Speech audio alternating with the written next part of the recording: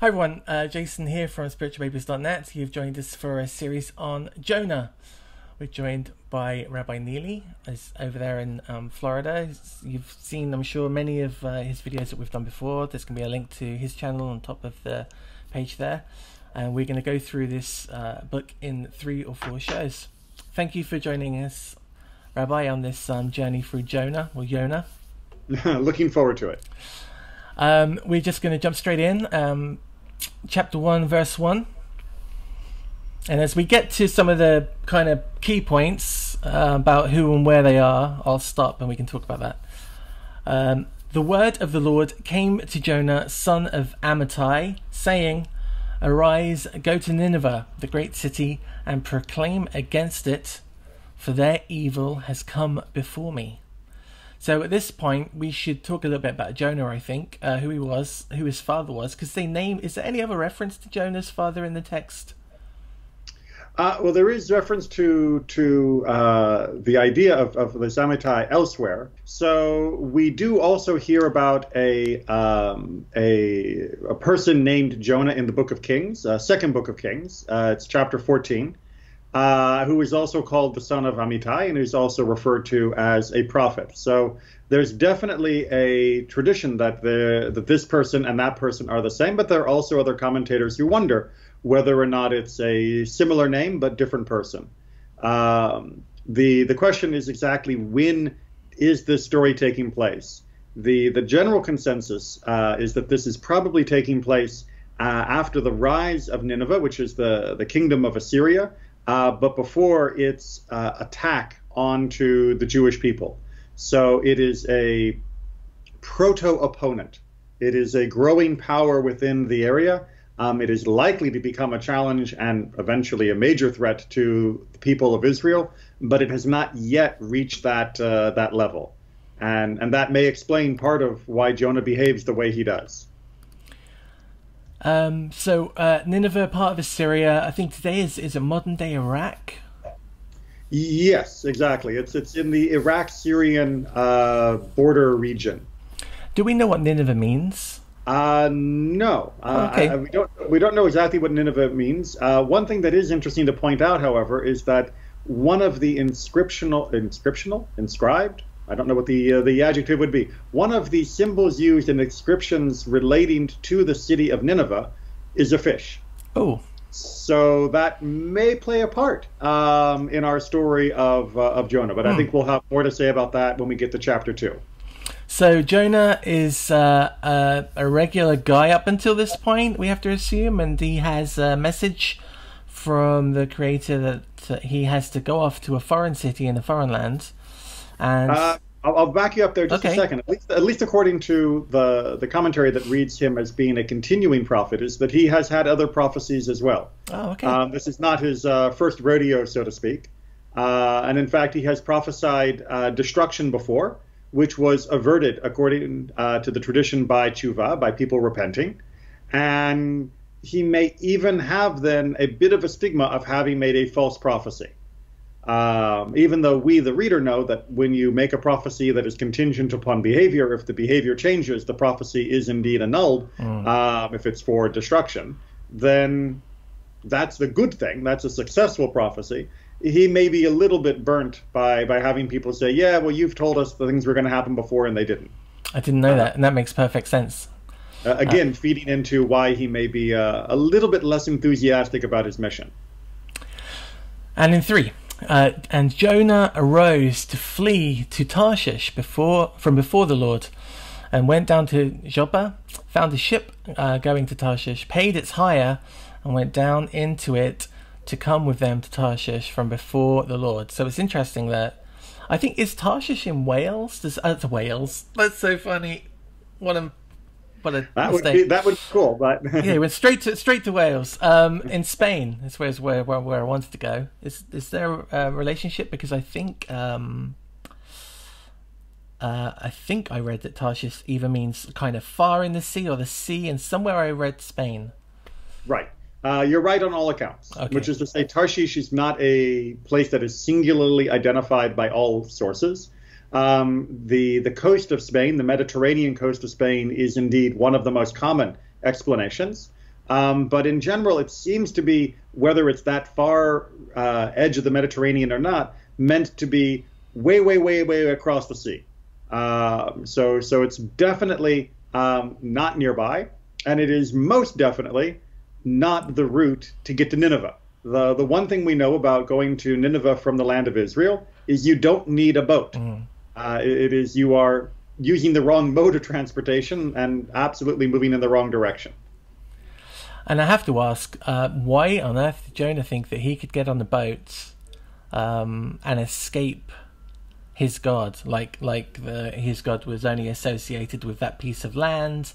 He's going to get on the boat and leave, and God's going to kind of go, oh, where did he go? I can't see him anymore. Right. Well, clearly Jonah doesn't think that, because when he is confronted by the sailors, he explains that, yeah, God is everywhere and God is the master of the world. So he's not fleeing from God in the sense that he is trying to hide, a la Adam and Eve, who didn't know any better. He is fleeing from before God, which means from God's task. He is fleeing from the job that he's been given by God. It's kind of like when there's a whole row of people and someone asks for a volunteer and everyone else takes a step back. And he was maybe taking a step back to reduce his availability to do that task.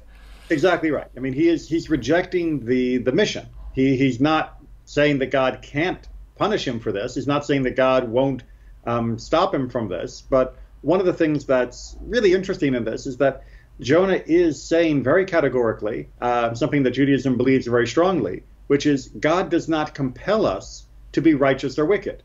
God has given him this task, and Jonah still has within his own free will the right to refuse to do what God is asking. That doesn't mean that God can't be angry. It doesn't mean that God can't punish. It doesn't mean that God can't try to convince him further, which is going to happen.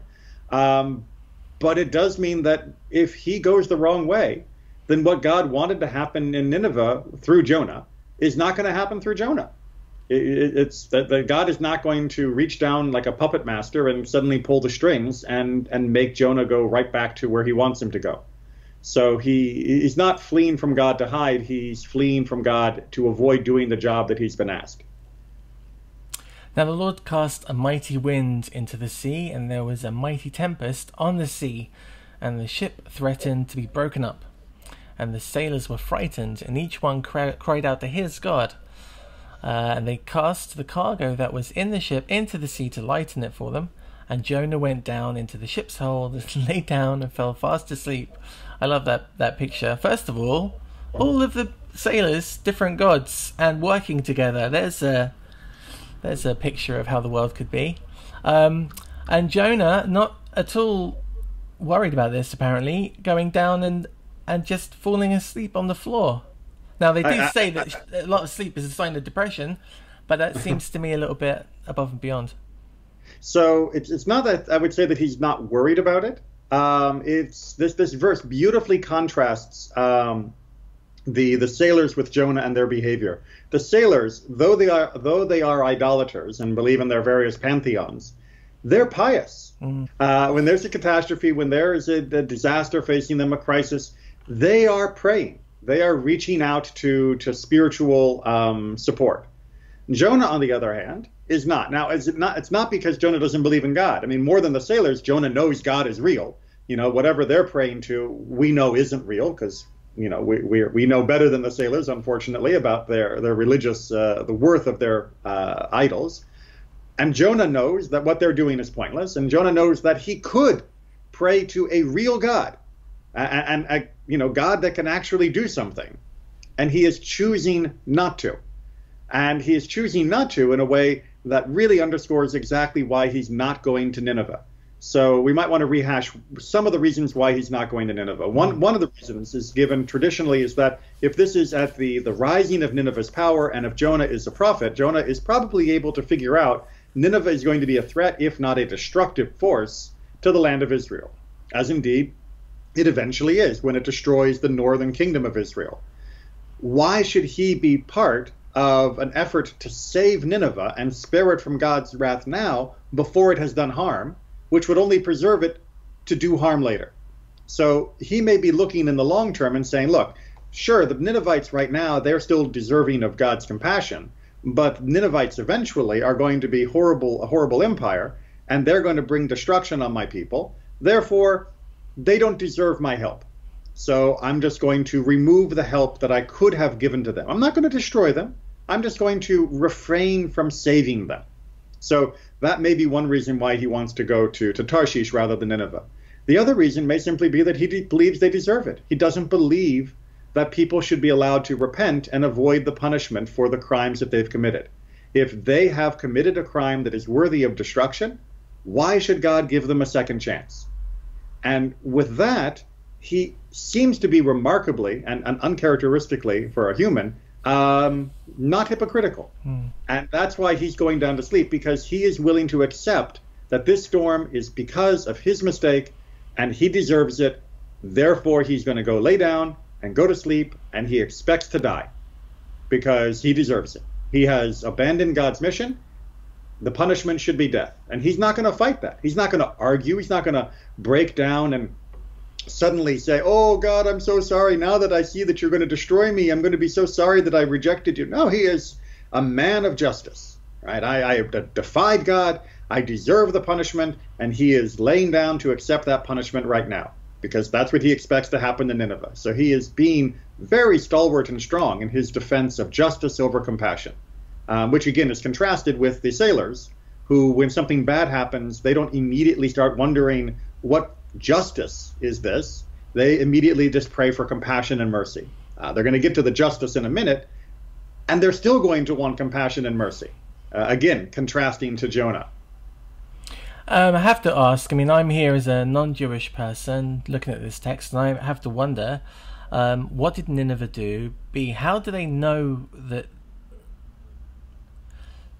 they have to, I mean, if someone runs up to you in the street and says you're doing it wrong and slaps you around the face, then gives you a ticket for a fine, and you're not aware of the law, that doesn't seem kind of fair. So, I mean, how do we don't really know, do we, what Nineveh's done wrong, or how do they know? I mean, other than the fact that Jonah's going to turn up, because that must be on his mind as well. He's going to turn up in a foreign land, giving a proclamation from a foreign god, saying you need to change a way that we don't know, and repent, or you're you're going to suffer wrath and hellfire. And let's leave that as a cliffhanger for chapter 3. Fair enough. Okay. When we get to chapter 3, that's going to be the first few verses of why are they listening to him? And I think that would be a better place for the discussion. But his worry that he might not be believed was also considered by many commentators to be an additional reason why he fled. Okay, 6. And the captain approached him and said to him, why do you sleep? Get up, call out to your God. Perhaps God will think about us, and we will not perish. And they said, each to his fellow, come, let us cast lots, so that we will know because of whom this evil has befallen us. And they cast lots, and the lot fell upon Jonah. It's one of the few places in the Tanakh that lots pop up. The only one that springs immediately to mind is the goats at Yom Kippur, when they cast lots for the goat that goes out to Israel and the goat of the Lord. And not coincidentally, the book of Jonah is read in the afternoon of Yom Kippur. Segue. Okay, and they said to him, tell us now, because of whom has this evil befallen us? What is your work, and whence do you come? What is your land, and from what people are you? That's 4 questions. And he said to them, I am a Hebrew, and I fear the Lord God of heaven, who made the sea and the dry land. And he manages to answer all of them pretty much with 1 sentence. Pretty good. Well, he doesn't say the one that is actually most important, which is, what are you doing? Right? What's your business? What's your job, right? Malachtecha, right? What is your work? That's the one that he leaves out. Now, it's implied in verse 10 that he does eventually give that information. But because it comes in verse 10, not in verse 9, there's probably some additional exchange not recounted where the sailors have to get that out of him because he doesn't seem to just volunteer it all on his own. But notice that although they are able through their limited lot system to divine who it is that's sort of the nexus of this problem, they still need him to fill in the blanks, which he willingly does. Right? He doesn't say, nothing to do with me. I don't know what this is. Your lots are random. I mean, who cares what, number you pull out of a hat and straw, short straw, long straw, right? He doesn't answer to say that this is pointless and ridiculous. He answers by saying, yep, that's right. It's me. You got me. Again, true to form, he's not hiding from his crimes. And the men were very frightened, and they said to him, what is it that you have done? For the men knew that he was fleeing from before the Lord, because he had told them. And they said to him, what shall we do with you, so that the sea subsides from upon us, since the sea is becoming stormier? And he said to them, pick me up and cast me into the sea, so that the sea may subside from upon you. For I know that because of me the mighty tempest is upon you. And the men rowed vigorously to return to dry land, but they could not, for the sea was becoming stormier upon them. So they tried, right? They tried first to not throw him in. They wanted to see if they could figure it out, right? He says, I deserve to be chucked into the ocean, right? That's the only thing that's going to save you is my death.